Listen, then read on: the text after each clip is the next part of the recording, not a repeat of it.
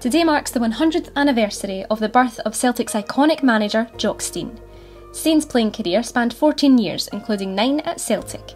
As captain, he won a league and cup double before taking over the reins as manager of the club's reserve team in 1957. Despite impressing at this level, Stein was told by the club he wouldn't be able to progress any further due to his Protestant faith.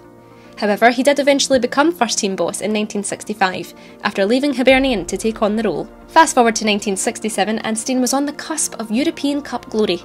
After a 3-1 win over Dukla Prague, Celtic faced Italian giants Inter Milan in the final in Lisbon. Despite falling behind to a penalty, the Scottish side triumphed in a 2-1 win with a team all born within a 30-mile radius of Glasgow.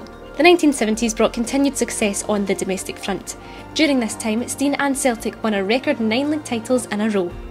Stein was appointed Scotland manager on a full-time basis on the 5th of October 1978.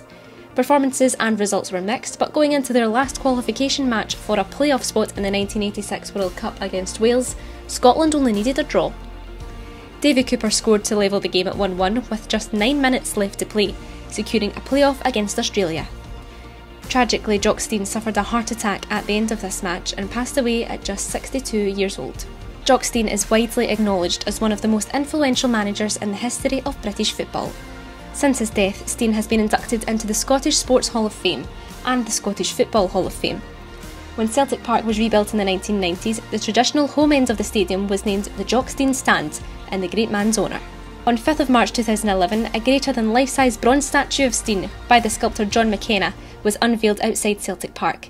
The statue depicts Stein holding the European Cup.